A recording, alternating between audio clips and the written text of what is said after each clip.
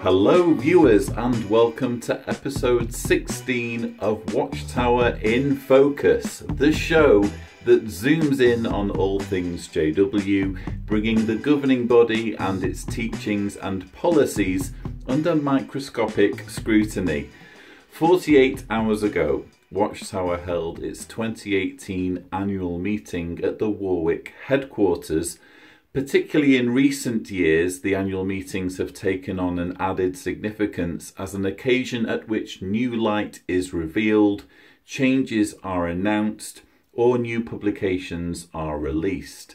The difference this year was that rather than being simultaneously broadcast to rank and file witnesses, a relatively limited audience of some 19,000 watched the programme and was thus able to hear the latest from their leaders. Despite the increased privacy, some information has leaked out, and here to discuss it with me are my regular co-hosts John Redwood and our returning news-reading colossus Covert Fade. And on this episode we are joined by a newcomer to the show, my good friend Arthur Webber, all the way over in Romania. John, Covert and Arthur, thanks so much for joining me. Thank you, Lloyd. It's a pleasure, Lloyd. Good to be here. I have news, but we'll get to that. No, we need to build up to that slowly. I feel as though the audience has been starved of your news reading genius, and they need time to get used to. Well, if he fails to produce, I've got a co-host behind me that's ready to step in and do the news. So you better do a good job, Covert. Scrappy the cat has returned after being chased out by a film crew in the last episode. So that's great. Now, the annual meeting. Now, if you remember last year, we had loads to go on because, again, it was broadcast to a number of locations. We managed to intercept the recording, and that gave us a lot of the information that was shared. This time we're basically feeding off scraps, although we do have two very large scraps in terms of publications that were released and that we've literally in the last few minutes been able to download and go through to try and find some highlights. So that's basically what we're going to be talking about. So we're feeding off scraps, but I sense that of the four of us, John Redwood and Arthur Webber have had a little bit more time to dwell on these scraps, or have had a little bit more participation in this feeding. So I'll hand it over to you, John, to just kick us off. What, if you could summarize this annual meeting, how would you summarize it? Well, Lloyd, I think you made a very good point of saying that we're feeding off scraps right now because, as you mentioned, last year we had congregations that were tied in, and because of that, we had recordings available to us immediately, whereas this year they decided to go back to their original pattern, which is to have an isolated annual meeting, and then those that attend would then, kind of spread the word on social media, or word of mouth, and then Watchtower would release the publications. And so they've done that today. And I suppose the key thing that came out of this is that Watchtower has in the past few years been releasing certain publications through the annual meeting, and they have not released a book on the subject of Ezekiel since 1971. And they chose this Saturday to release a new book about prophecy. And I'll see if I can pull up my copy of it right here, because it's actually a little bit bigger than I expected. It's 244 pages in length, and and we'll And they're pull up a not going copy. for the little books anymore, are they? They're going for the kind of magazine-shaped books now increasingly, aren't they, I've noticed? Yeah, it's interesting because they used to produce one or two of those 192-page books when I was growing up in the 70s and 80s, but they also at the same time... The 1970s and 1980s, just to clarify for our viewers. Thank you very much, Lloyd. I appreciate that. I'm not that old. So, for the benefit of our viewers, and I know you have one sitting there right next to you, we have "The nations shall know that I am Jehovah." How? And Jehovah's Witnesses, of course, they like to focus on different Bible books at different times, particularly those involving prophecy. So in 1971, this was their expose on the book of Ezekiel. And it's been all those years, close to 50 years, since they've come up with a book that gives their modern rendition of what their explanation is of Ezekiel's prophecies and how they apply to Jehovah's modern day people. So we have it. The book is called Pure Worship of Jehovah, Restored at Last. So we're going to be showing some images later of this book and some of the frightening images because, we didn't have a lot of pictures back in 1971. I remember studying this book in great detail. And my God, as a kid, you go through this. This is a 392. What streams went into the writing of this publication? I'm pretty sure. This was a Fred Fran special here for sure. Yeah.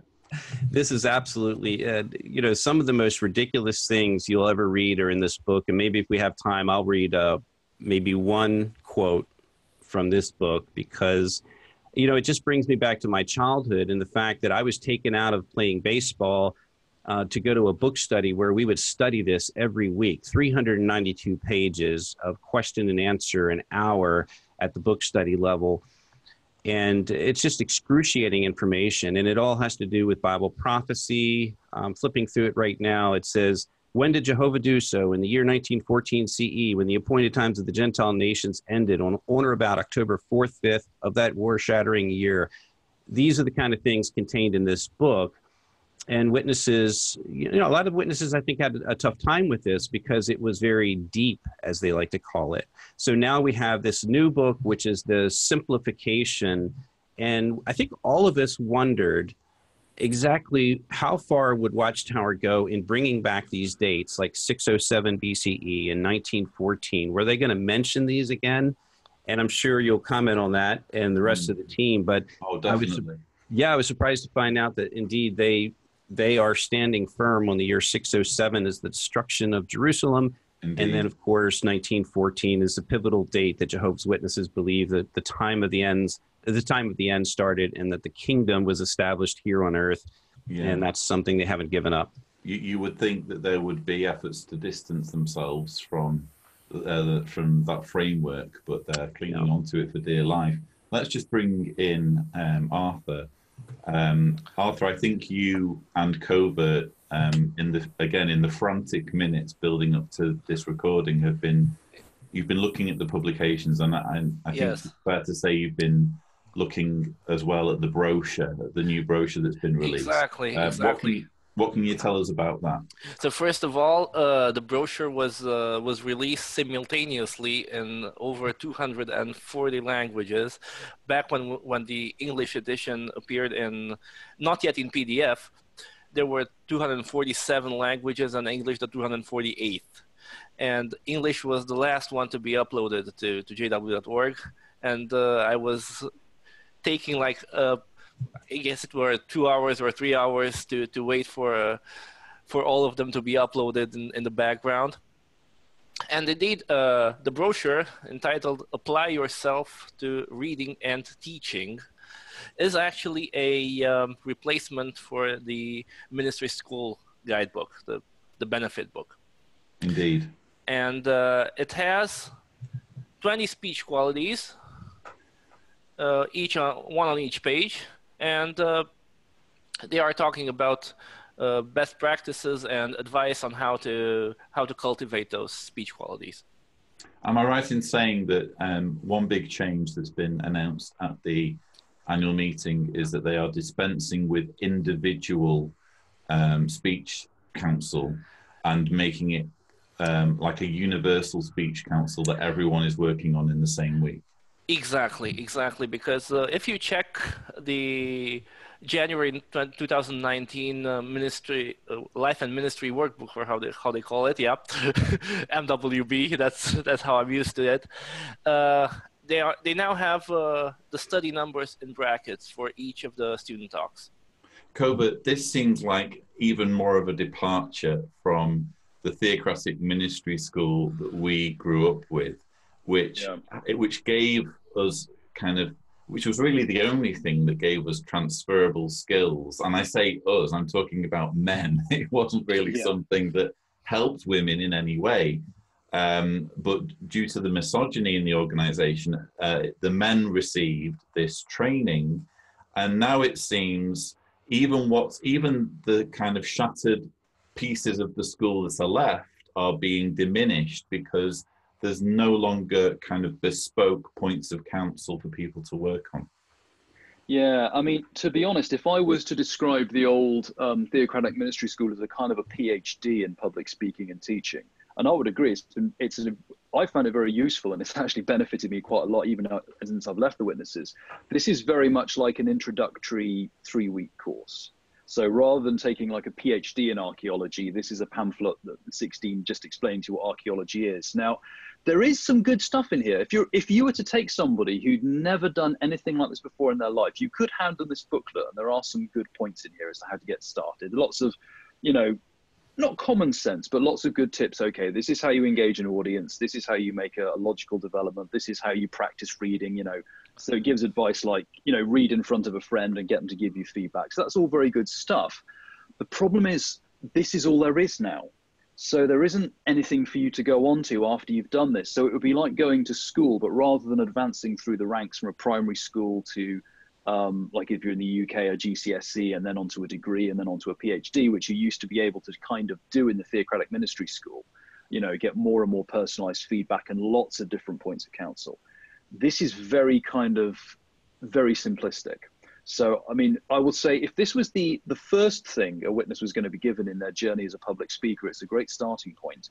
But the problem is there's nowhere to go from here. And the other thing I thought was quite funny is they as Arthur was saying, they advise best practice. And I actually agree with a lot of what they say. For example, use secular sources in accord with the original context and the intent of the writer. Yeah, writing department. Why don't you pay attention to that? Here's another good one. Avoid drawing attention to yourself by being overly dramatic, Mr. Lex. Here's a good one. Choose your words carefully. Seek to refresh, comfort, and invigorate listeners. Avoid expressions that could needlessly offend them, and do not speak disparagingly of unbelievers or their sincerely held beliefs. Like smashing a glass on the broadcast, and the glass is depicting unbelievers. Yeah. But yeah, Tony Morris as well. He loves disparaging pretty much everyone who's not a Jehovah's Witness. So I think as is often the case, that when you do find good advice or good kind of good instruction from Watchtower as how to do something, you'll find that the upper echelons aren't really paying attention to their own advice, which is unfortunate. Indeed. Now I'm going to bring in John and Arthur now, because before we get stuck into the prophecy book, which quite frankly was really my only thing, I'm always interested to know what the latest iteration of the failure of interpreting prophecy is. Firstly, it's worth noting that there's been a lot of talk about how at this annual meeting it's been announced that Russia is the new king of the north. Of course, in the 1999 Daniel's prophecy book, there was left some ambiguity as to who the king of the north is. And apparently at the annual meeting, it was announced that Russia is the king of the north. I was just expecting that this would be explained in more detail in the new prophecy book, but Russia is not mentioned once in the new prophecy book, which is interesting. If it's such a big deal, you'd wonder why it's not mentioned. So I'll let either Arthur or John cut in and shed some light on these talks. So first of all, the Russia being the king of the north is, if we delve on it a bit deeply, is not surprising at all, because several decades ago, the USSR was considered the king of the north. Indeed. And of course, it's a perfect opportunity to leap on what's happening at the moment in Russia and attach great prophetic significance and kind of milk the persecution element. Complex of the witnesses, of course. Indeed. Yeah, I want to say that what Arthur said is correct. And growing up in the organization from the early 70s into the 80s, I studied a lot of the publications that even went back further than that. And Jehovah's Witnesses take the scripture in Daniel, which discusses a pushing or a war between this king of the north and the king of the south. And what they do is they apply that to various political entities down through the centuries. And so it wasn't always the USSR versus the Southern Bloc or, the democratic nations, but prior to that, it was other nations. And really, they tried to bring us up to the present time. So when I was a kid and we were still experiencing this Cold War, it was something that very much got witnesses goosebumps, on their arms and their back, because they were thinking, oh my God, this is, we're so close to the end of the system of things. And the king of the north is the USSR. And we're seeing this pushing back and forth. So they took anything in the news and they tried to apply it to that template. So then, as you mentioned, we had the Daniel book, and that Daniel book sort of created this ambiguity over, because, the USSR broke up and we had various nations. We couldn't really predict at that time what Russia was going to do to the Jehovah's Witnesses. But now they're really feeding that persecution complex, because we have Russia, who has divested Jehovah's Witnesses of their financial means over in Russia and told them that, they basically can't meet. They can still be Jehovah's Witnesses, but they can't do anything like preach and, conduct public meetings and hold assemblies. So they've been handcuffed, and this is Jehovah's Witnesses saying, hey, this is the king of the north fighting against the king of the south. But it's interesting they won't put that in writing in this new book, because they don't want to get caught.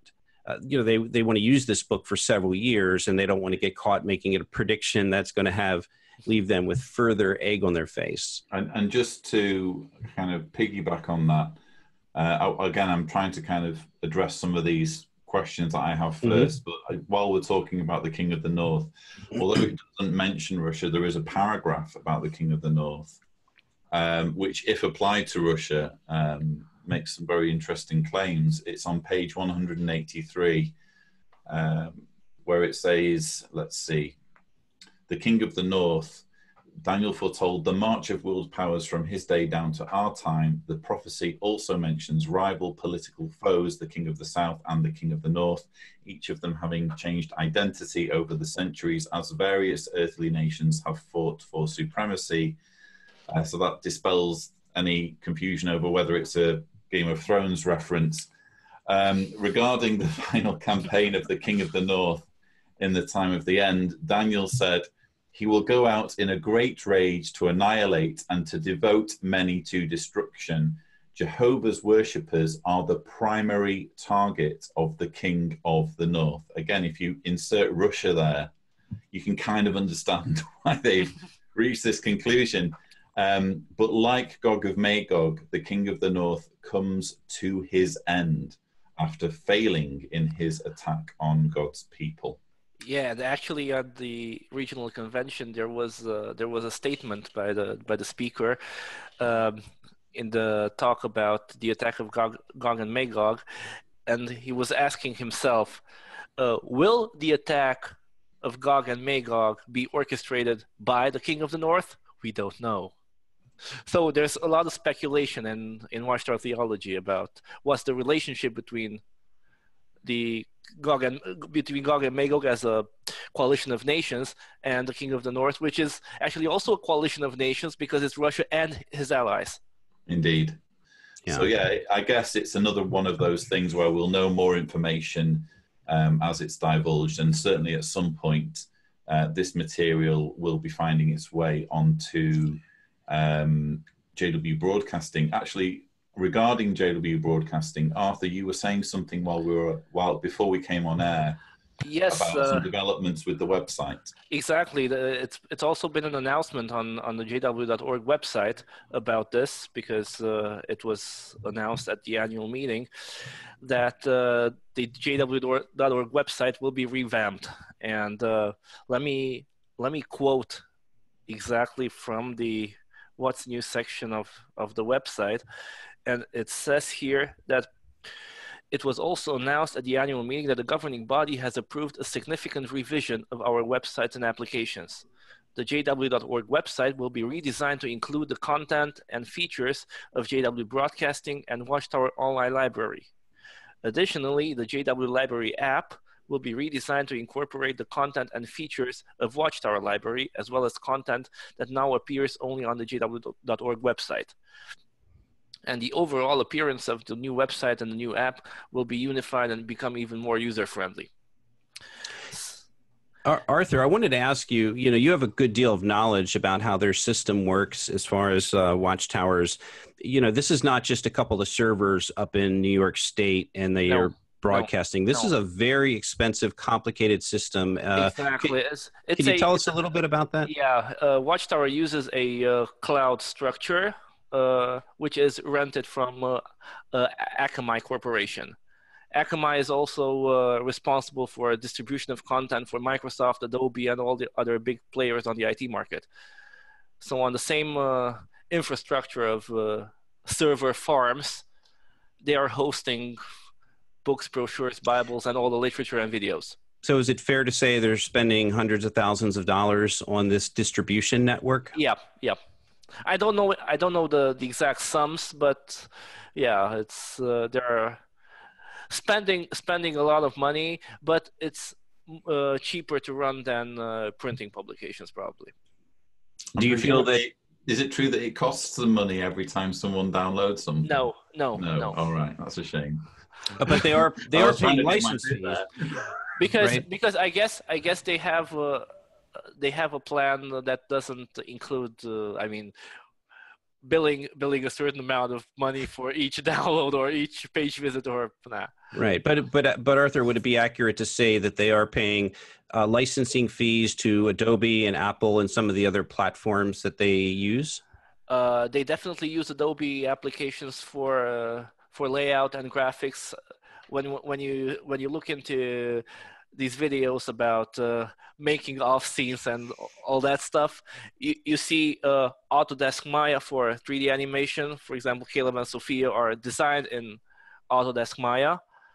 They are using Adobe Creative Cloud, InDesign, and Photoshop for painting and doing the layout of the publications before they are then exported into Maps composition. And that was also revealed in this latest organizational adjustments in September. And there was a screenshot of Adobe InDesign when the brother was doing the new layout for the redesigned Watchtower Study magazine starting in January. So we know they get corporate discounts, but they still have to pay, for each user, they have to pay us a small licensing fee just for that person to be able to use Adobe InDesign and all those programs. Yeah, definitely. In the past, didn't they kind of pride themselves on creating their own software for that kind of thing? They still use that software, but previously, if you remember the organization behind the name video, there was a scene where the painter was using a brush and a canvas to paint a picture of, for example, Jesus on water. And now everything is done digitally. As you would expect. Yeah. Well, anyway, we're deviating slightly now, guys. Come on. But no, that was really interesting. Thank you, Arthur. Arthur really knows he knows all of the cogs behind the way the publications are made. So let's just go to the prophecy book, shall we? And what we've decided to do is hand over to John, we've basically selected our highlights from the book in terms of both the most visually interesting and some interesting kind of charts and that kind of thing. So we're going to try and get through them. There's about 30, I think. So if you give me 1 second, I'm going to pull that up on Sure. on screen here, and I've got to let my co-host out of the room. Yeah, you don't want, Grappy wants out.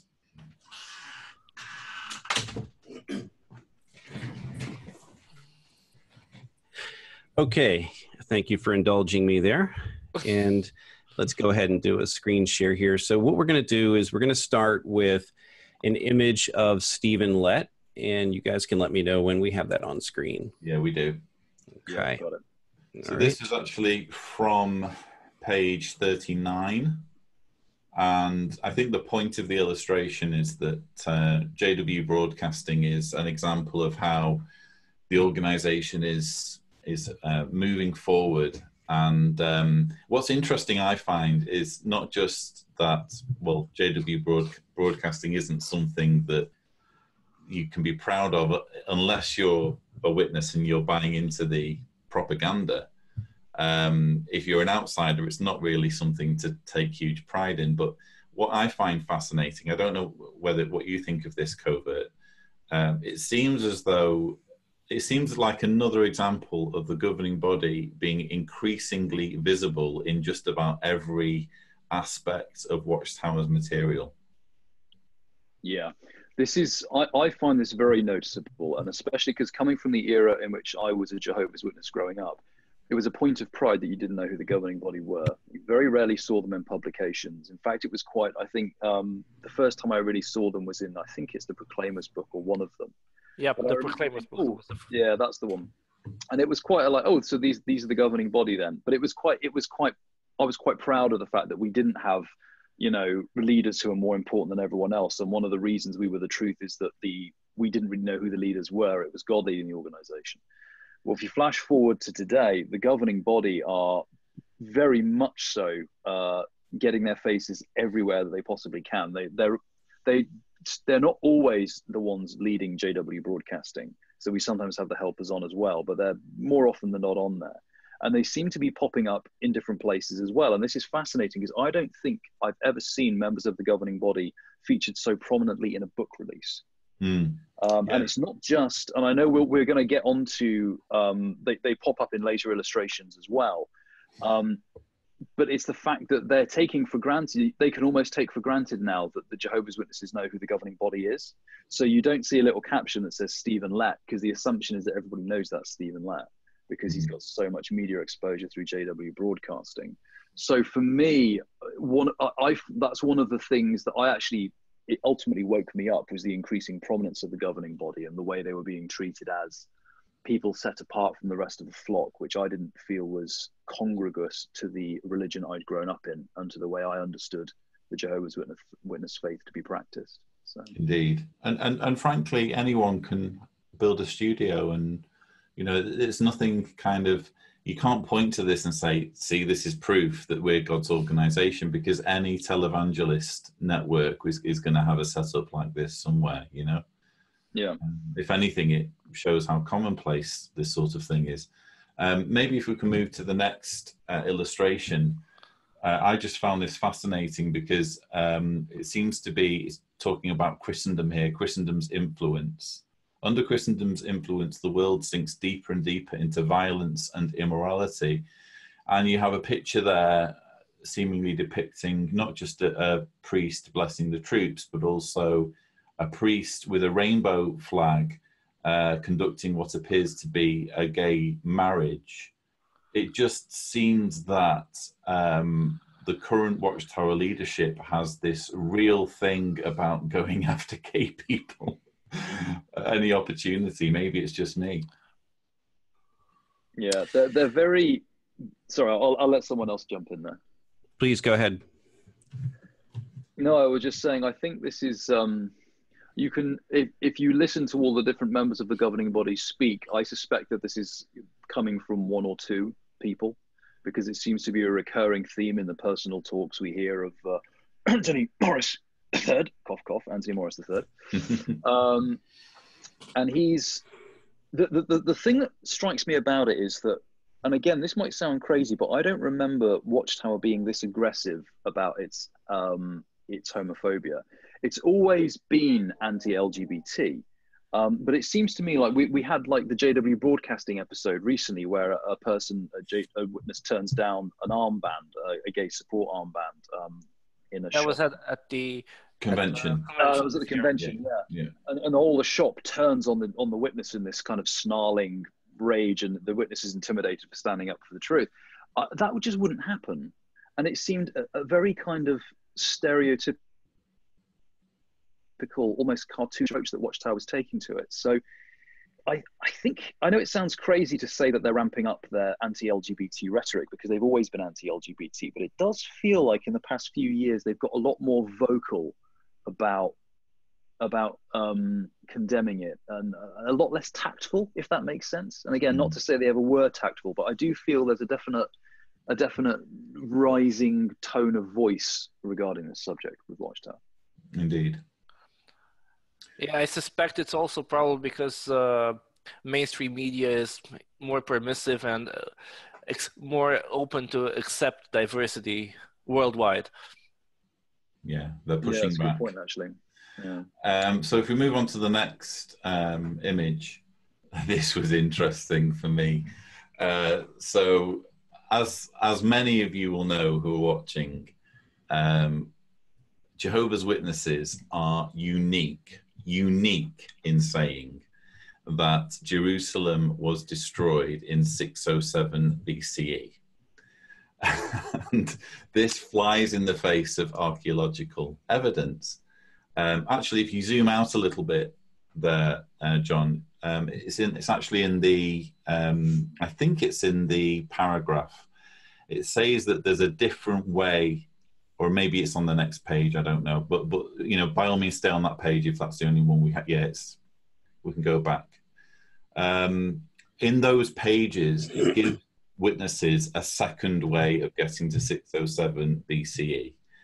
And what it says is that the date can also be calculated from a prophecy in Ezekiel if you take as the starting point the division of Israel into the two different nations. So the division of Judah from Israel, which happened during the reign of King Rehoboam.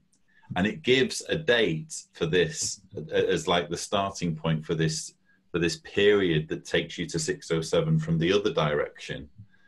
And I immediately went on Wikipedia to see what it says about when Rehoboam reigned, and it gives a different date from the one that's quoted. I think it actually does say it there on that page. It says, the 390 years of Israel's era evidently began in 997 BCE, the year that the 12-tribe kingdom was divided into two parts. So it's giving their evidently. Evidently covers evidently, Lloyd. So 997 BCE apparently was the year that the 12-tribe kingdom was divided into two parts. But if you go on Wikipedia and look up Rehoboam, it says reign circa 931 to 913 BC. Pretty big. Evidently, obviously. Pretty big difference. One thing I need to point out is we have had, as both witnesses and ex-witnesses, extensive discussions on this topic of 607 being the date for the destruction of Jerusalem or not. And, this has gone on for years, and Carl Olaf Johnson has written an extensive book called The Gentile Times Reconsidered. But here's what I want everyone to remember is regardless of whether or not this 607 date is correct or not, we know it not to be correct. If you were to accept that as correct, you would have to accept this day for a year rule, which brings you from 607 to 1914, because they said it's 2,520 days, but it's a day for a year. And they base that upon two isolated scriptures in the Bible in which the Israelites had been punished, and the Bible said they were punished a day for a year, a day for a year. So you have to, first of all, accept this incorrect chronology, but then you have to accept this spurious teaching that means you're beginning with this date in 607 and you're bringing it a day for a year all the way into our 20th century. And I think we sometimes forget that. You know, you can write all the books that you want about 607, but you have to accept this day for a year rule for any of it to have any relevance. And there's really no reason for us to accept this rule. And I don't believe any other religions have that same concept built into or embedded in their theology. Yeah. It's just another method of Jehovah's Witnesses thinking that they are the one true faith and they have the unique understanding of Scripture that no one else has. Well, actually, the day for a year principle was inherited from the Adventist movement. Oh, yeah. I mean, if you, like I say in my video on this subject, it's just a relic of 19th century eccentric ramblings of multiple preachers. Yeah, and there were other people who came up with 1914 using the 2,520 years before Russell did. In fact, it was them that he got it from. So it's just astonishing. But what I find fascinating is that they've clung on to 607, and they're also, I mean, maybe they've done this before in another publication that I'm not aware of. I don't know, but they've also given another way of getting to 607. It's amazing. Yeah, because they know they're being challenged. Yeah, they know they're being challenged on the date. And so, as you said, they're looking for another way to get there because I think many witnesses are going to Wikipedia and they're starting to read and recognize you can walk into any museum in the world, the British Museum or otherwise, and find evidence that Jerusalem was destroyed around 586, 587 and not 607. So here's a way of Watchtower saying, well, we're going to give you plan B to prove that 607 is correct. Indeed. And if you're going to fake a date from any point of history, any point in history, you should stay well clear of the Neo-Babylonian era because everything was meticulously recorded in terms of years. Yeah. Moving on to the next slide, I just found this fascinating. The caption there reads, "Even in private, we must avoid taking sides in this world's politics." So it's not just that witnesses aren't allowed to take sides, they're not allowed to go public and speak against a certain party or a certain politician, even in private. So even in a conversation in a household. And that for me really kind of reinforces the extent to which witnesses' lives are micromanaged. I think a lot of people don't know that witnesses can't vote or partake in any kind of politics. That came out in the Montana trial when they were interviewing the jury. And, you know, these jury members, I think, didn't express or have an understanding of Jehovah's Witnesses from a political standpoint. Most people I've talked to don't, you know, they might know about Christmas or birthdays or that Jehovah's Witnesses knock on doors, but they don't realize they can be considered disassociated or disfellowshipped for participating in any kind of political election. Indeed. So the next image I've saved is a bit more playful. The majestic cedar tree. I'm sorry, I just had to include that. That's your tree, Lloyd. That's my tree. Doesn't it look majestic? That's all I have to say.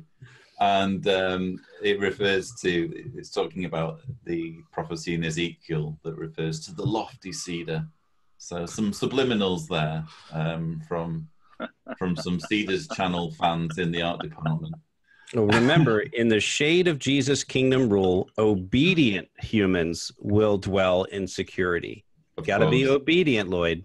Yeah, indeed. Well, we know that Lloyd is the antitypical cedar tree. Of course. Well, in this digital era. You've touched on something there which I nearly forgot, Arthur. Thank you.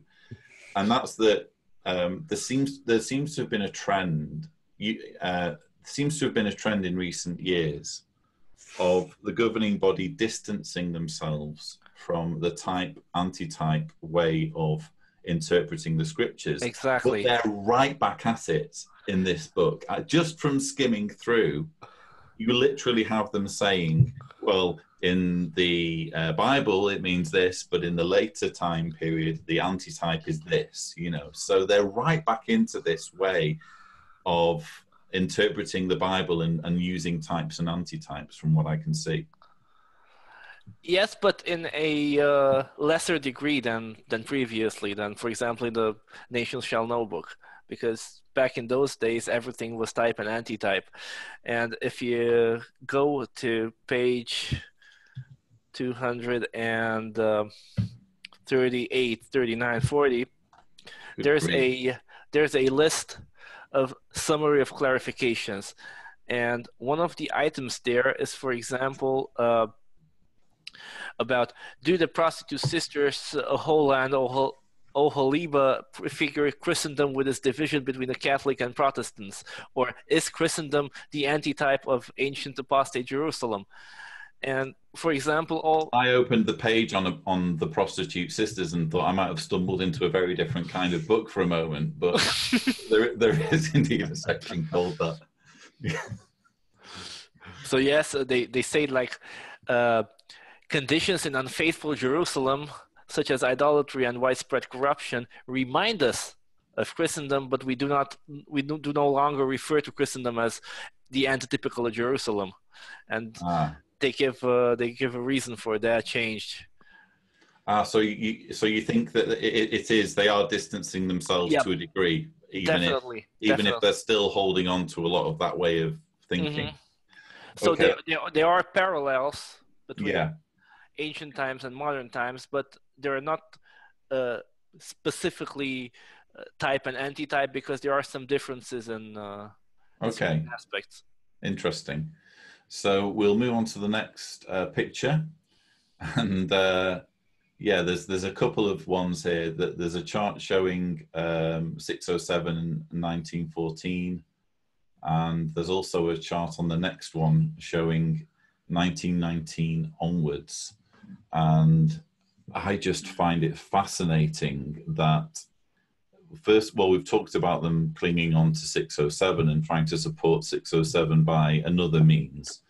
I just find, I did a video recently about how Watchtower could, if they wanted, jettison 1914 entirely and still maintain a lot of the loyalty, because people, frankly, are unfamiliar with, or a lot of witnesses are unfamiliar with the exact theology surrounding 1919, etc.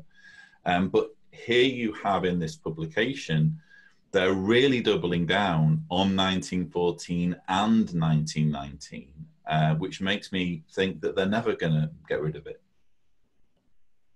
Yeah, I find that very interesting, because as you say, a lot of this stuff came from Freddie Franz and the era of Freddie Franz. And the Watchtower appear to have been going through a stage, like you say, where they were distancing themselves a little bit from it. I mean, I actually tweeted out that I wonder what Freddie Franz would see if he could say if he saw Watchtower kind of dismantling everything he built, because they were gradually backing away from it. So, like you say, it's interesting to see. It must be that the concepts of 1919 and 607 must be so deeply ingrained in the current, because obviously the men who are currently leading this organization came up, as younger Jehovah's Witnesses in the era of Franz and so forth. So it must be so deeply ingrained in them that it's not something they've even, I mean, maybe they have thought of getting rid of it, but it seems clear that they've doubled down quite hard, because this publication isn't going to be going anywhere for a while, one presumes. Indeed. So it's interesting, especially since dates have caused them so many problems in the past. It's clear that they've either not learned their lesson, or that this is just so ingrained that they don't even question it. And I suspect that this is just so ingrained that they just don't even question it. But it's really not going to age well, is it? That's my point. We're already in 2018. It'll be 2019 soon. So it'll be 100 years from 1919.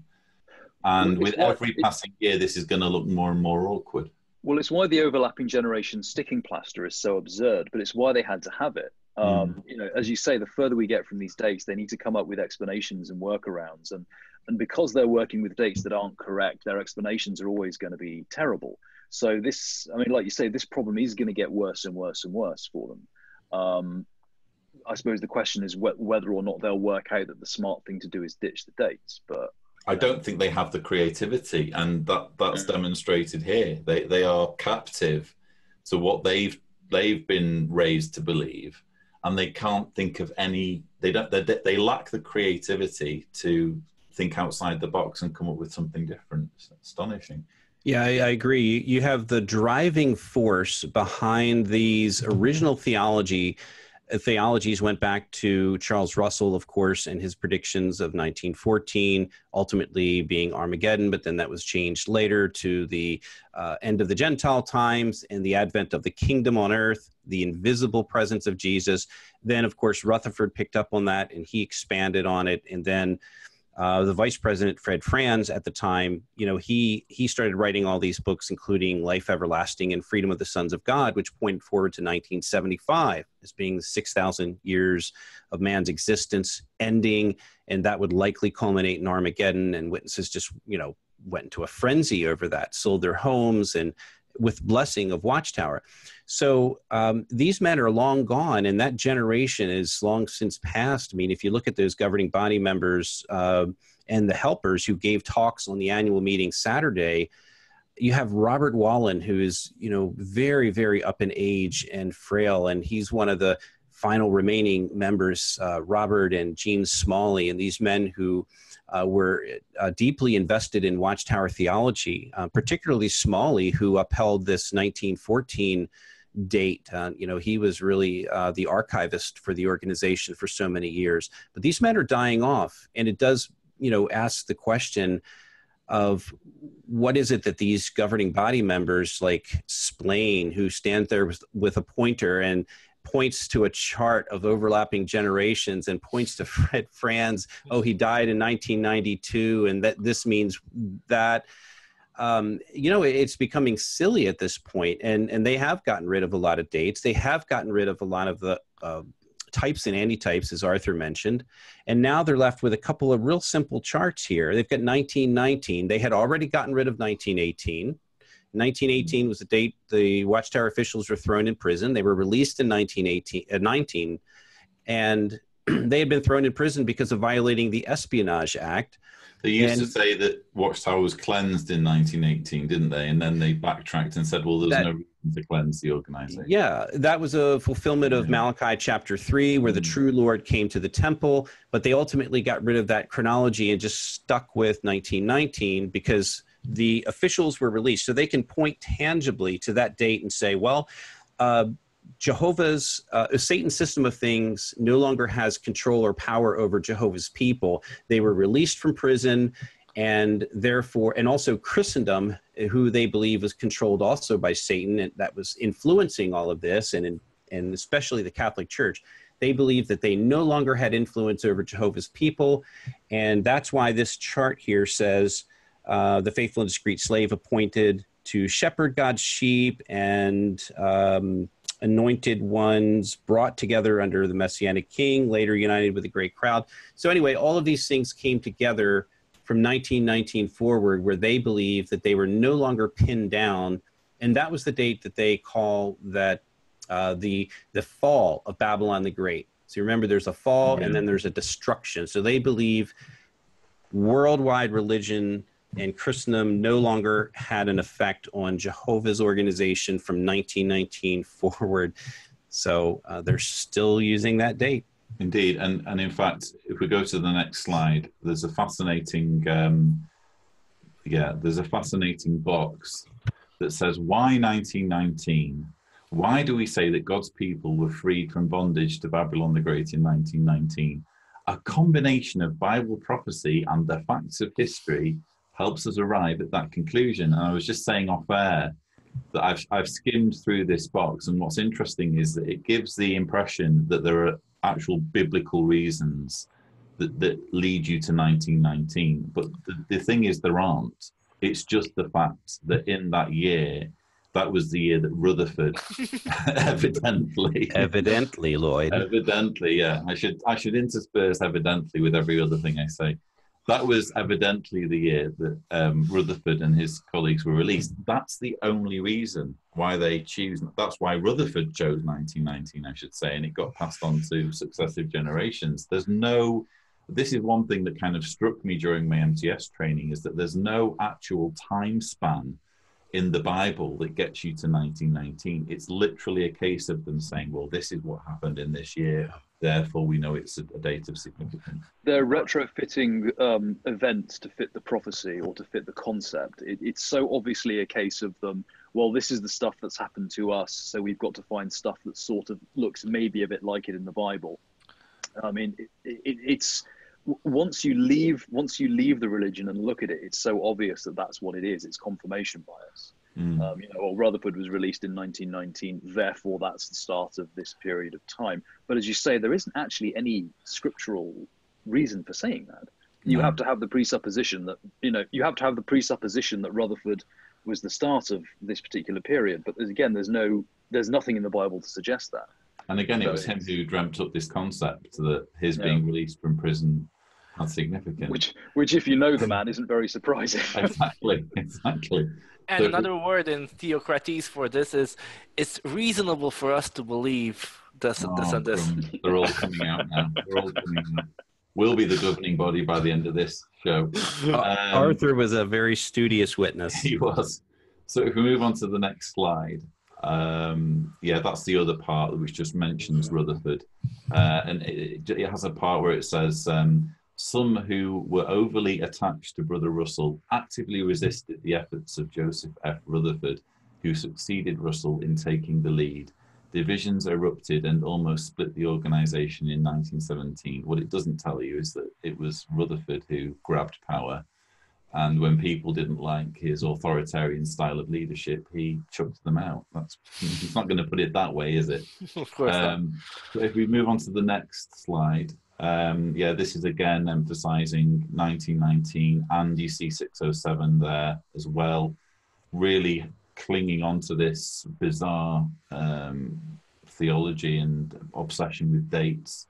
If we move on to the next slide, again, the times of restoration of all things. You've got there 1914, Jesus Christ enthroned as King in heaven. Spiritual restoration of God's people begins in 1919, and then Armageddon. So, if we remember, the last days between 1914 and Armageddon are, of course, referred to as a short period of time in Revelation. Not something that they seem to be referring to there. And if we move on to the next slide. I just found this interesting how Charles Taze Russell is mentioned. In fact, if anything, he seems to be mentioned in this book a little bit more than Rutherford, which I find fascinating. He is given some kind of prominence there as someone who pointed to Bible truths ahead of the faithful and discreet slave. So it makes a clear distinction between Russell and his associates and the faithful and discreet slave. Of course, once it used to be that Charles Taze Russell was the first of the faithful and discreet slave, but now he's been demoted. You look at this illustration and, we talk about them getting rid of types and antitypes, but this is a perfect example of how they've taken words right out of the book of Ezekiel and said, this is the type, and look at the antitype. So they quote from a rattling sound, and they use that to mean William Tyndale and others prepared Bible translations in English. So that was a type and an antitype. And then you have sinews and flesh also mentioned in Ezekiel, and they compare that to the antitypical Charles Russell and his associates. That's what I was referring to earlier, by the way, that it's all the way through this book where they do this, and it just reminds me of it's almost like they're doing it, but they're not calling it types and antitypes anymore. Yeah. But it's essentially the same. We've just randomly decided that this section in the Bible means William Tyndale preparing Bible translations. It's like, really? What? Show me the arithmetic. Show me your working. Pop the hood on this and show me all the cogs that connect A to B to C. How did you come to this conclusion? It's just pure speculation. Indeed. Yeah. So if we move on to the next slide, I'm just conscious of time. Again, you've got these bizarre charts. Oh, that's right. I found it interesting on here. They talk about the two witnesses. So dry bones, dem, dry bones. So the two witnesses, for those who remember their Red Book of Horrors, the Revelation climax, it's also referred to as the two prophets, and that's described as being the John class or the anointed ones in the last days. And not to be confused with the two-witness rule. Not to be confused with the two-witness rule, which you've just tried to do there, John, but I'm going to stop you because that's not where I'm going with this. But that's actually a useful piece of reasoning to show that Watchtower has referred to itself as being prophets, because in Revelation it's referred to as two witnesses and two prophets. And of course, there's the verse in Deuteronomy where it says that a false prophet, you'll know it's a false prophet because they'll say something and it doesn't come true, and then you should kill him. And you hear apologists say, but we've never said we're prophets. Well, that's where they say that we're prophets. So next slide. Another governing body photobomb. You can see there Samuel Hurd. I'm managing to stay awake this time. Kingdom Hall somewhere.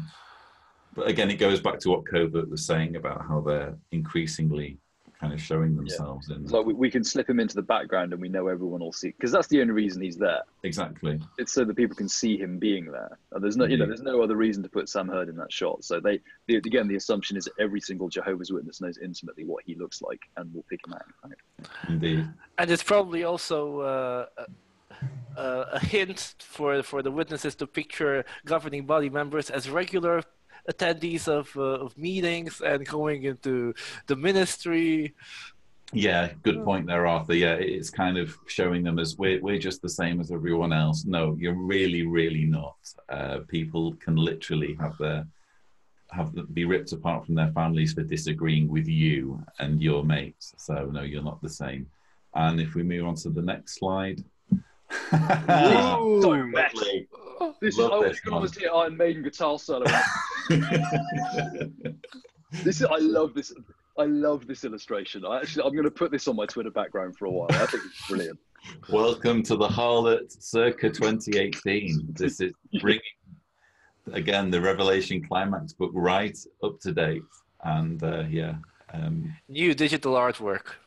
Incredible. Do you have the other one? There's two pictures of this. Do you have the other one? I think we're going to show that later. Yeah, that is such a cute, fuzzly wild beast.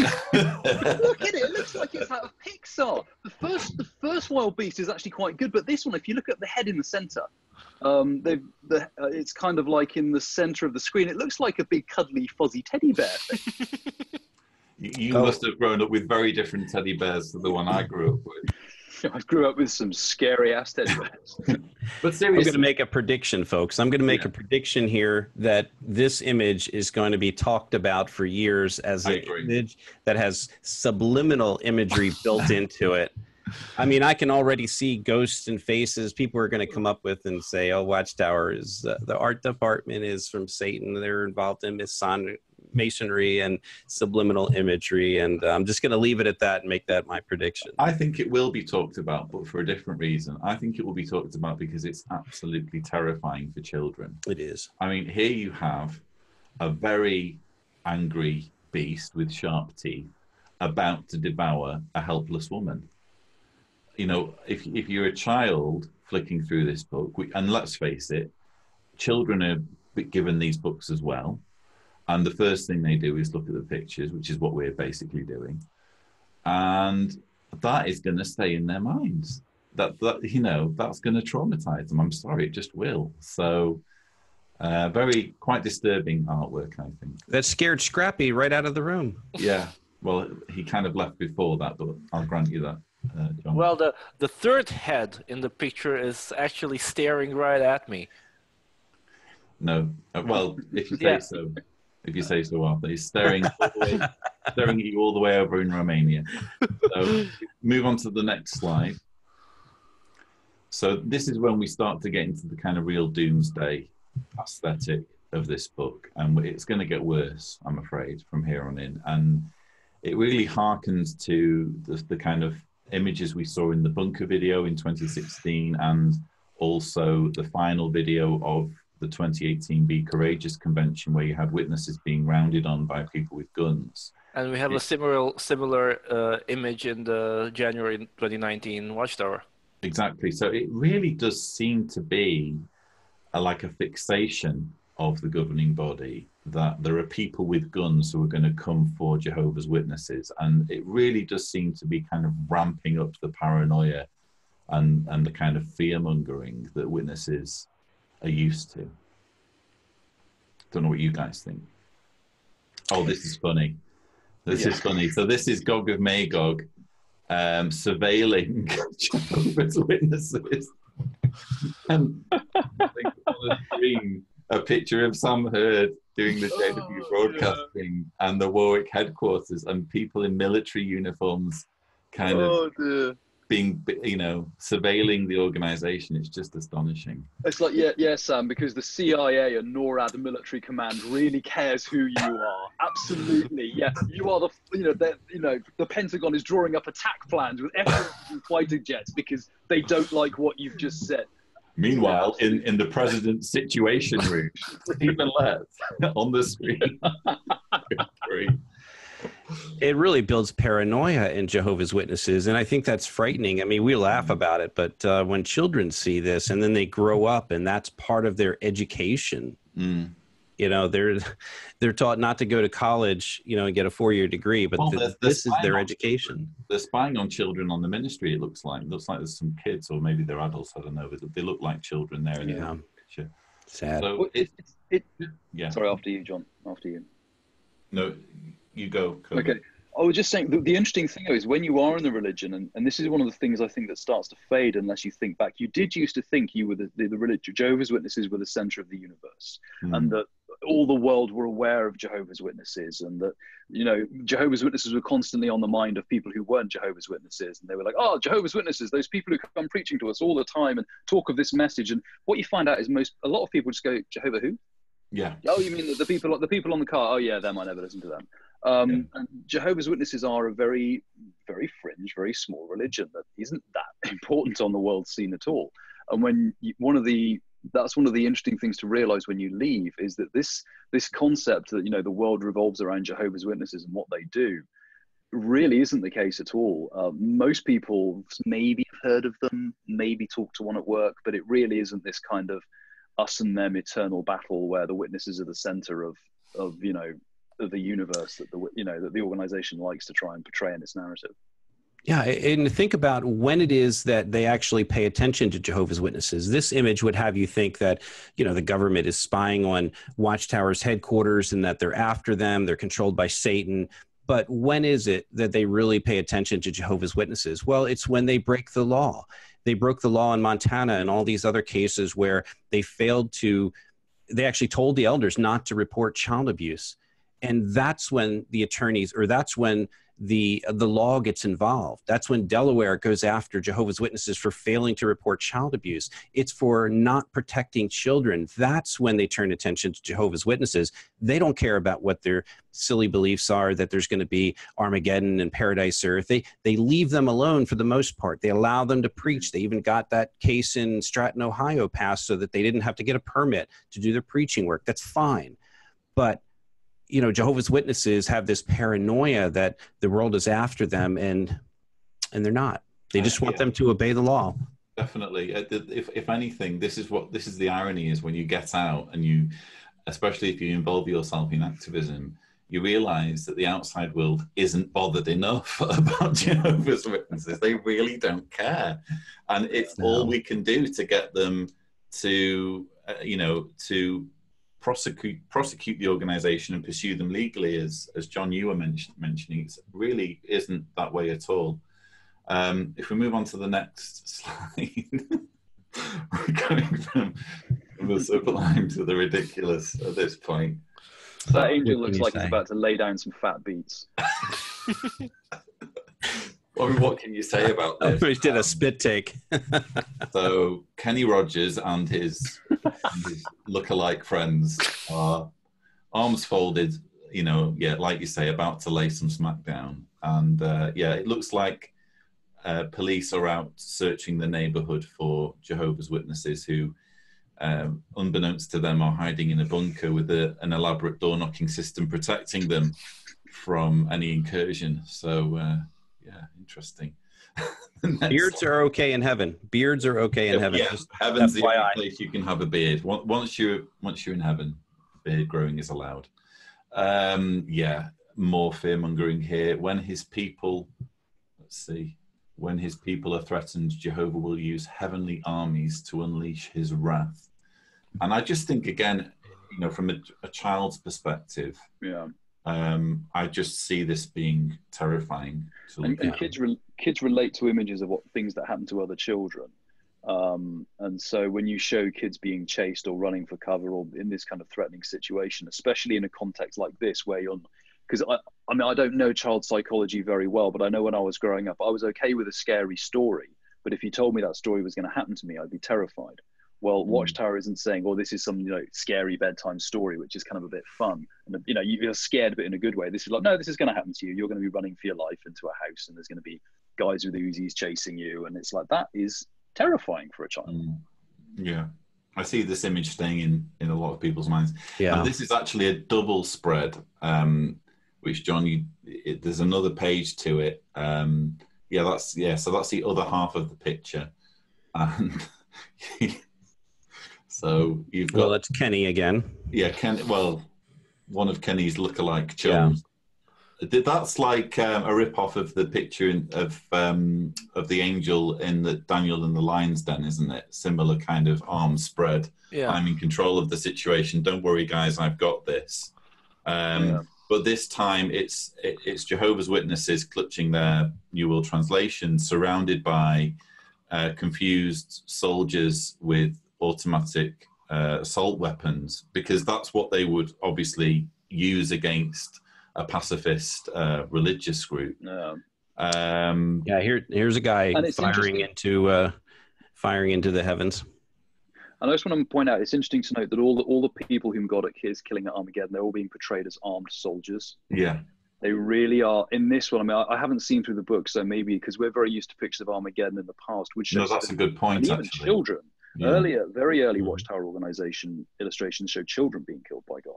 Now, this is very deliberately showing the people being killed as they've got body armor on, they've got assault rifles and machine guns, and if you're a Jehovah's Witness, it's a lot easier to accept that God's going to kill someone who's coming after you with a gun than it is to accept that God's going to walk over and twist the head off a 4-year-old child who was unlucky enough to be born to unbelieving parents. Those are two very different things. And I don't know if it's intentional, but something about the way they've really been leaning on this imagery, it tells me that they want to try and downplay the idea of, I mean, they do it all the time. They try and downplay the idea of, mass infanticide and mass genocide of an unarmed civilian population. They try to phrase it in other ways. And I think this is an example of how visually they're trying to kind of dance around the nastier aspects of this doctrine, because essentially what Jehovah's Witnesses believe in is a worldwide genocide of all unbelievers. I think this is one of the most disturbing images that Watchtower has ever produced. There's so much violence in it. As Covert mentions, people who are in line for destruction are being depicted as violent, which again overlooks the fact that the overwhelming population of the world aren't carrying automatic weapons. And also you've got this interesting thing going on where you can just see in that image, again, there are people to her left. You can see the girl stood motionless, which is what witnesses are supposed to do when it all goes down, as though she'd be doing that in that situation. Yeah.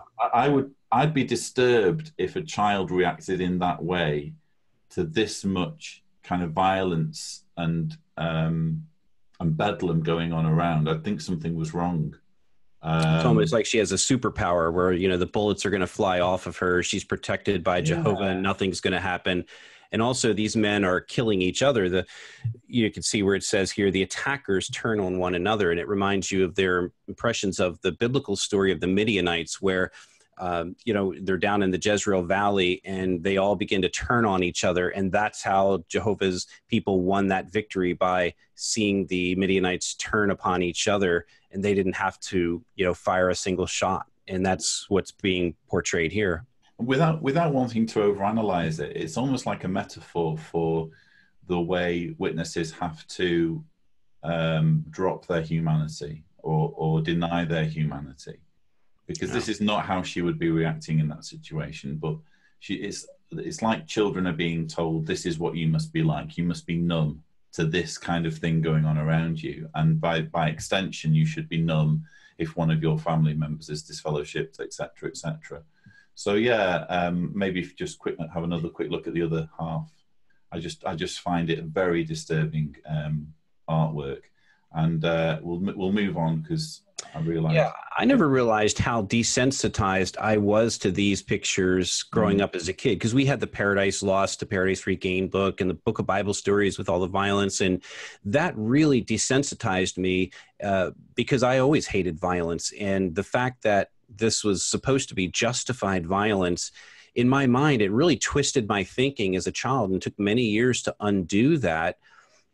Before I realized, man, this is really wrong. You don't present these kind of images to young children. You would never show this to your daughter, Lloyd, right? These Definitely, are disturbing images. Keep her far away from this. It's a great point. So here's another governing body photo bomb. This time, the magnificent coif of Gerrit Loesch makes an appearance. No matter what responsibility we care for in God's organization, even running God's organization, Jehovah values our efforts. So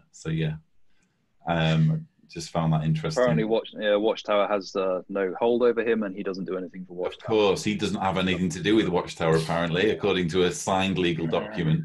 And according to the Lopez trial, not only that, but he is akin to the Dalai Lama of Jehovah's Witnesses, the spiritual guru and advisor of the faith. Well, if you say so. Next one. Oh, crumbs. Yeah, I found this. People at the Iron Maiden concert who've got the Wild Jezebel on stage, because they kind of look like they should, mosh in. We move from the sublime to the ridiculous. Those who rebel. This is, I think, in the final showdown. So this is towards the end of the 1,000 years, long after Armageddon. And these are the rebels. But what I find interesting, Covert, is that you are leading the rebels. If we look at the next picture. There he is. We can say that's a proper thing. Those who know Covert will know that. Come with me, my minions. I think that should be your new avatar, by the way. I just think, Actually, yeah. That's terrific. So this is supposed to show rebels who have actually survived Armageddon and been through 1,000 years of paradise, but they're clearly not happy at the end of it. And I just love that face that girl is making on the. Very angry, isn't it? Yeah. She's not happy at all. It's not a good day for her. Wow. Oh, the angry apostate. And it's quite a big venue there, isn't it? It's like an indoor venue, isn't it? They've sold out the concert. They really have. I'd love to know what the capacity is in there. It's quite impressive. That's a health and safety violation, that is. That's terrible. It reminds me of District 13 of the Hunger Games, where they're down inside the bunker, and all the other districts, are they're being controlled by the Capitol, and here's the rebellion, and Covert Fade leads that rebellion. And after 1,000 years of humanity, they're all still wearing 21st century clothing, which is interesting. Mm-hmm. So we move on. Very post-apocalyptic. So this is actually interesting. I mentioned about the kind of dating and about how it's 21st century, but now we move into kind of futuristic realms, because there's a little bit of architect. Yeah, that's the chariot, the heavenly chariot of Ezekiel hovering over menacingly. And there's some interesting architecture going on here. If you go onto the next picture as well, there's a weird kind of space age kind of arches happening there, which seems to indicate that things are going to be dead space age and sophisticated. I don't know. I don't know whether you guys interpret anything there.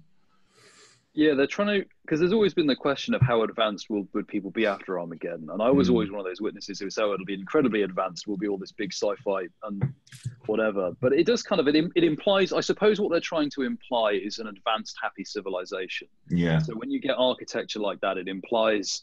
I mean, it's aesthetically pleasing, but it's quite organic, so it's kind of fits with the foliage quite well.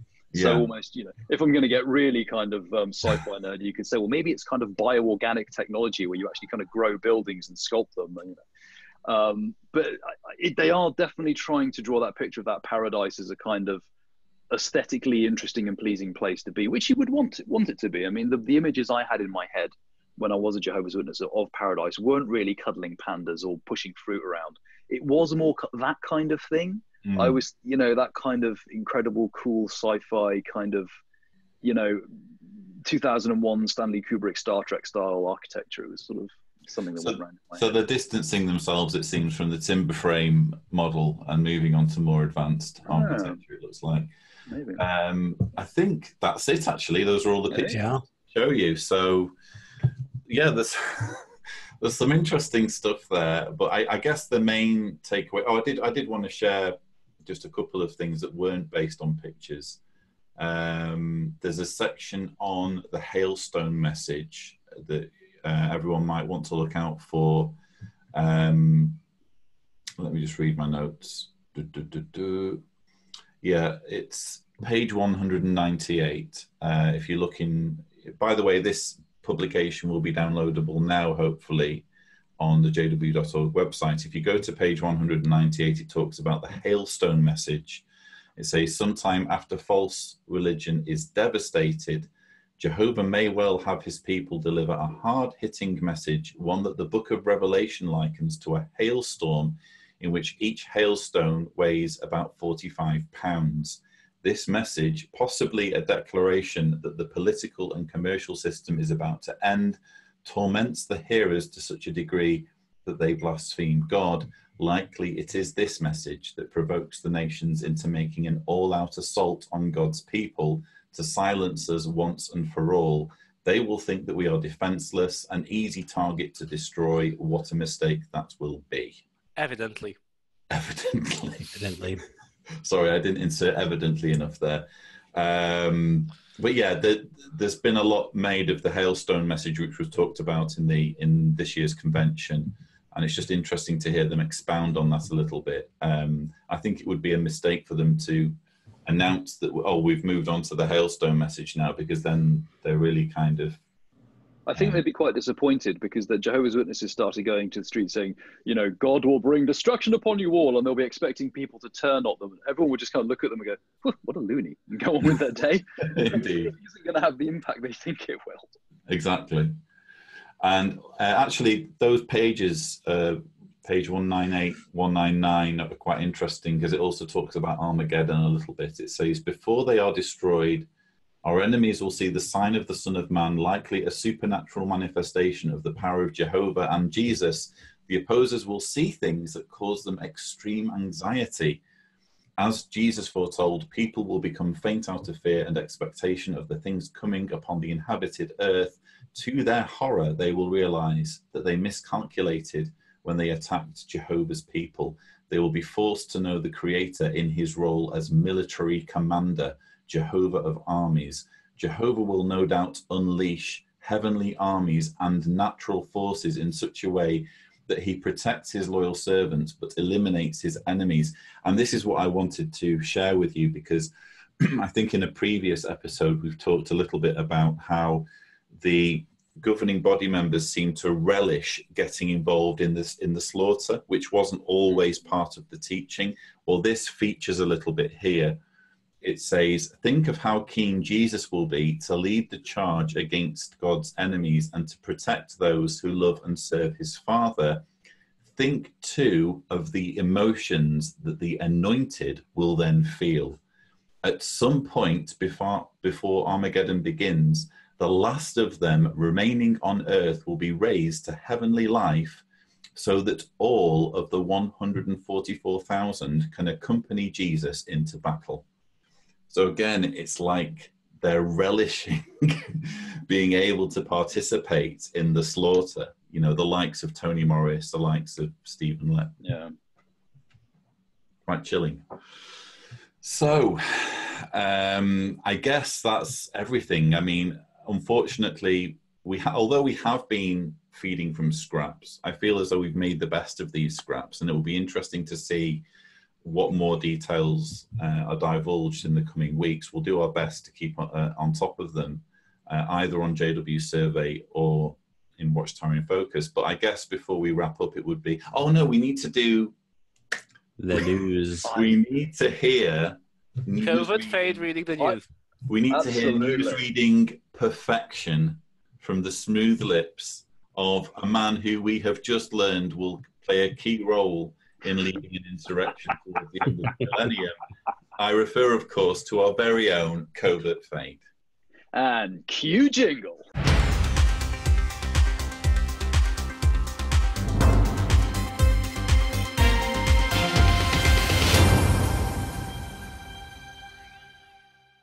Okay, so we actually have, I apologize if anyone's thinking, something's happened that Covert hasn't mentioned. There's been a lot going on, so I've narrowed it down to 4 things, but I apologize if there is other stuff that I've missed.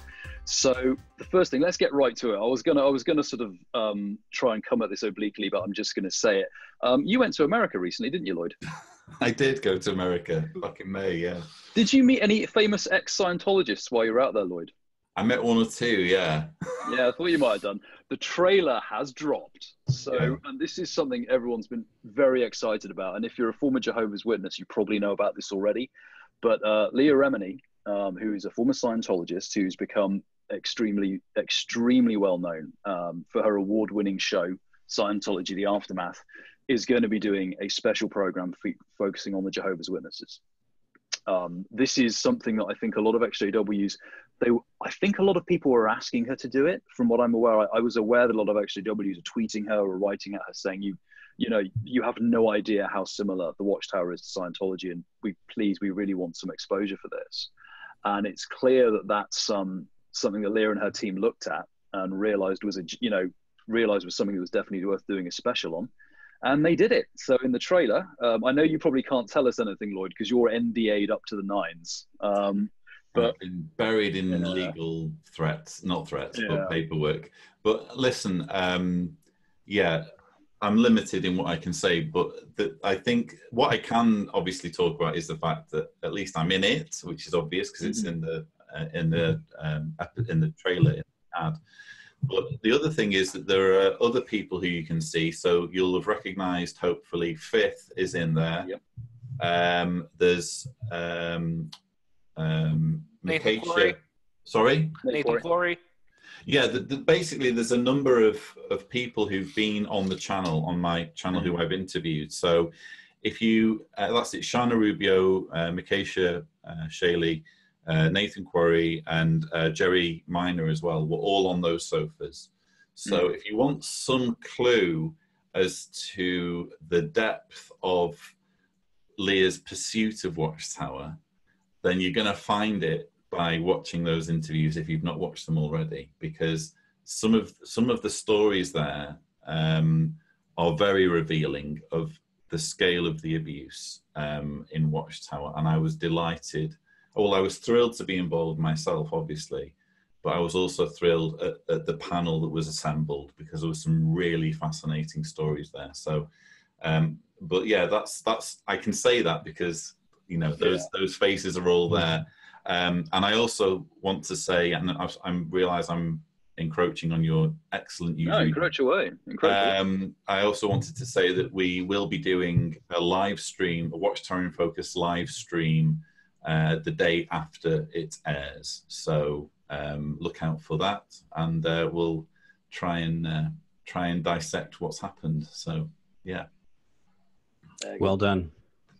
Cool. So I think we got through that without detonating any NDAs.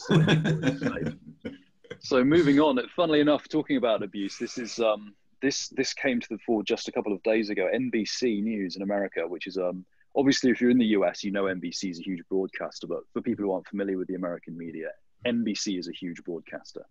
I've run a story of another Jehovah's Witness sex abuse victim, Moira Smith, You can find the details on the NBC website, and again, we've tweeted the links out. I'm not going to go through the details in too much. You'd be very. It's basically the standard Jehovah's Witness abuse story, and it's a shame that we can almost say the standard Jehovah's Witness abuse story. That shows you how much of a problem this is. But this also makes the point that this is coming hot on the heels of the £35 million award in Montana, where Watchtower, despite laws demanding that they report the abuse to the authorities, failed to report the abuse to the authorities. The other thing I was going to point out is, again, that we see in this particular news story, we see Erwin Zalkin also discusses the way that Jehovah's Witnesses handle sex abuse. And again, that he's taking, he makes it clear that he's taking a lot more cases to trial. And I'm sure that this is, we haven't seen the end of these reports. This is just going to keep going and going. And the fact that that's true is pretty tragic. Again, sticking with this particular theme, Reclaimed Voices in the Netherlands, they recently held a silent, respectful protest outside Watchtower's headquarters in the Netherlands. But when they did this, they also handed a manifesto to members of the government. And that manifesto is published. You can see that on their website. We've all retweeted it as well. But you can actually also go and sign that manifesto if you want. So maybe, I don't know, Lloyd, if you can put the link maybe in the YouTube comments or something. But yeah. Members of the Dutch Parliament have signed this. So one of the things that's quite heartening to see in the Netherlands is how members of Parliament do really appear to be on board with Reclaimed Voices and genuinely worried about this. So we're seeing this, the Jehovah's Witness abuse issue really gather steam across the world. And at the moment, the Netherlands appears to be one of the places where it really is coming to a head. So Reclaimed Voices are doing absolutely fantastic work out there. I've got two more quick pieces of news to finish with. The first one, I'm just going to read the headline. Naked Jehovah's Witness thought the world was ending and kidnapped people. I was hoping you were going to include that. That's just gold, isn't it? Well, I'll finish this as the naked kidnappers sped their SUV through a Canadian town while chanting Jehovah. When you say the naked kidnappers spread, yes, all sorts of things. That's not good imagery. Apparently they had to be tasered several times before they could be arrested. Where were they tasered? Well, oh my God, that doesn't bear thinking about, does it? Where were they tasered? In Canada. Why? What are you talking about? Yeah, the interesting thing about this is I first saw this story. I saw the story and thought, that's just weird. And then I heard an explanation come out that it said, oh, apparently they'd accidentally ingested some hallucinogens. And then I thought, well, I'm not going to tweet that because I kind of feel sorry for them. If they've genuinely, by no fault of their own, been exposed to a hallucinogenic episode and this has happened to them, I just feel sorry for them. But apparently what happened is that the police are saying that's not what happened. They're actually saying it wasn't hallucinogenic. They basically just... well, I'll give you a quick outline. A group of naked Jehovah's Witnesses who thought Armageddon was occurring kidnapped a family, forced them to chant Jehovah repeatedly while driving down an Alberta road in an SUV, and displayed extreme strength while being repeatedly tasered by the cops. And they actually say that this explanation about the hallucinogenic mushrooms isn't true. The agreed statement of facts in the court, and I'll quote again, shows this may have been caused by some good old-fashioned religious fever. To be specific, the kidnappers, according to court documents, were Jehovah's Witnesses, and basically goes on to say they basically worked themselves up into a frenzy, believing that Armageddon was here. They believed they didn't have time to dress, so they kidnapped a nearby family, forced them into a car, and tried to flee. I don't buy that. I'm sorry. Oh, I've not got time to dress. I think. Why would you be naked when you start this episode? So, yeah, it's so weird. It's the kind of thing where I think there must be more to this. Oh, I've forgotten my clothes. Yeah, I know. It's so weird. So I'm going to say that I do feel sorry for everyone involved, because it's clearly, for everyone involved, that's an unpleasant experience, including the JWs, who are obviously, even if it was just fever, I think there's something else mentally going on there. I feel very sorry for them. It kind of speaks to the kind of mental imbalance that goes on in cults, doesn't it? I think. Yeah, it's simultaneously funny and a bit tragic. Yeah. But yeah, so there we go. I just had to comment on the naked Jehovah's Witness story. You can't not have that. Yeah. And the last one is, and this is the only time I'm ever going to do this, but it's the first time I've been back on Watchtower in Focus since, is there's a new podcast on the block. It starts. Oh, of course. Congratulations. JW Forwardcast. You can catch it on Podbean, on iTunes, and on any good podcast listening station near you, because who doesn't need more Covert Fade? That's the only time I'll do that, I promise. Do it multiple times, because it's a really good, again, viewers, head on over to JW. Is it called JW Forwardcast? Yes, it's JW Forwardcast on iTunes and Podbean. Yeah. No, it's a really good show. Yeah, the basic idea of the show is that we focus on life after leaving, because I kind of feel like the grounds about leaving and about what happens before are very well covered at the moment. So what I do is I talk to another ex-Jehovah's Witness who's also a life coach, and we focus on things that affect Jehovah's Witnesses when they try and rebuild their lives. So if you're feeling like you're curious and you'd like to check out the Forwardcast, that's us. See what you think. No, that plug is much appreciated. Thank you. So I just have to marvel at what can only be described as art in the way you have introduced the news. Well, that's the way I'm going to whip up at the end of 1,000 years. That's how I whip my minions up into a phrase. I just read news headlines at them until they're just baying for blood, and then we go charge an invisible spirit army and get slaughtered, because apparently we're a bunch of morons. Indeed, in 21st century garb. So perhaps if we round up, because this has gone on for much longer than I expected. Thank you for sticking with us, by the way, audience. John, what are your thoughts on what we've discussed? Well, I thought I would share with you one thing very briefly before we go. I think that this new book released at the annual meeting, we probably in 20 or 30 years will be looking back on it in the same way we looked back on this Nations Shall Know Jehovah book. And I thought I'd leave with a little bit of humor here. And I call it humor because it's just something I think that was really outrageous. So I'm going to play a clip. I'm going to share a clip from this. If I can share this screen. If I can share this right now, you'll see what I'm talking about. So what we're looking at is in the middle of this book, we have a statement about the Apollo space mission. This will put your mind into where Watchtower and Freddie Franz's mind was back in the late 60s and early 70s. And it says, Christendom's religious fervor. It was. Christendom's infection with the worship of false gods, the god of demonism, betrays itself very slyly. For instance, on July 20th, 1969, when for the first time a human astronaut set foot upon the moon, who was glorified thereby, according to the way that the scientific group responsible for it named things that were involved, certainly not Jehovah, the creator of the moon, but the mythical sun god. How so? Because the man-made spacecraft with which successful moonshot for putting Americans on our lunar satellite was named Apollo number 11. Phoebus Apollo was the sun god of the ancient Greeks and was also the twin brother of Artemis or Diana, the moon goddess. This Apollo of the Greeks has been traced back as being the first king of Babylon, namely Nimrod, the mighty hunter in opposition to Jehovah. Since that first landing on the moon, further moonshots have been made in spacecrafts of the Apollo series, all a part of sun worship. Wow. That does not age well. And there it is. That is what Jehovah's Witnesses were reading in the 1970s. And I think we're going to look back on this new book with very similar derision, and just we're astounded at what we read in these books. And it makes me wonder whether or not this new young generation is going to buy into the things that, the chariots and the types and the antitypes, because what we see now, we're sort of expecting, but to the rest of the world, this is absolutely bizarre. Apparently Neil Armstrong and Buzz Aldrin should have traveled up to the moon on a spacecraft called Jehovah, and that would have been acceptable. Just astonishing, isn't it? Yeah.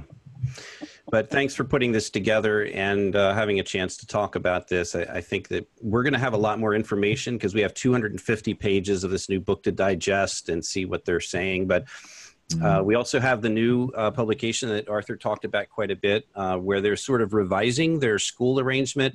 And I think there may be some reason for that beyond the reasons we've already discussed. We know that their Christian life and ministry meetings have to avoid being called a school, because we know that Watchtower does not want the elders and ministerial servants to have to be subjected to background checks, because if they do so, many of these men would not be allowed to be elders or ministerial servants because of either a criminal background or because they may have been guilty in the past of being a child molester. And over in Australia, they've passed that law, the Working with Children Act, and they've revised those laws so that all of the elders and ministerial servants are required to have a Working with Children Act card. So I think that the meeting arrangement, maybe this has a little bit, and I'm speculating, it has a little bit to do with the further revisions of generalizing the meeting and making them less of a school environment and more of a general purpose meeting environment, so that they don't have to have those same restrictions. Could be.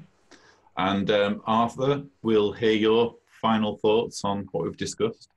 Yeah, it was really an enlightening discussion about the new developments. I mean, I always look forward to the annual meeting each year to hear about what the governing body dreams up lately. And Indeed. especially this new Ezekiel book. I read somewhere that it took 10 years to compile. So it was really, yeah. Because am I allowed to say how you've been kind of monitoring the chat in JW circles, haven't you? So yeah. Okay. And one of the posters said there that it took 10 years to compile this Ezekiel book. So it's obviously the governing body is boasting about having researched so heavily and striving to make an accurate account on these prophecies and the current understanding of Jehovah's wisdom. It's even older than 10 years, because it's basically quoting Rutherford teachings, isn't it? There's nothing new about it, is there? Exactly. Covert, your concluding thoughts? If you're still with us. So, I'm here. Yeah, I'm having some bandwidth issues. Okay. Yeah, I guess the thing for me, I think everyone's kind of covered it. I just want to say that I think the wild beast is cute. I think it's a cute little fuzzly fuzz bunny. And honestly, it looks like something Pixar would design. Maybe I'm sick, but to me, that wild beast in the second picture is just, yeah, I think it's cute. Thank you for those trenchant observations. Well, listen, we've I think exhausted everything we could probably say about this, but I really do appreciate all you guys joining for this show. Arthur joined at very short notice, so I appreciate that, Arthur. Thank you very much. Arthur incidentally did a lot of work on my books in the designing, so I'm very grateful to him for that. And thanks as well to Covert and John for joining us. And viewers, if you've enjoyed this episode, don't forget that you can see more by subscribing to the John Seeders channel. But that's pretty much all we've got for you. All that remains is to say thank you for watching. Say to the world that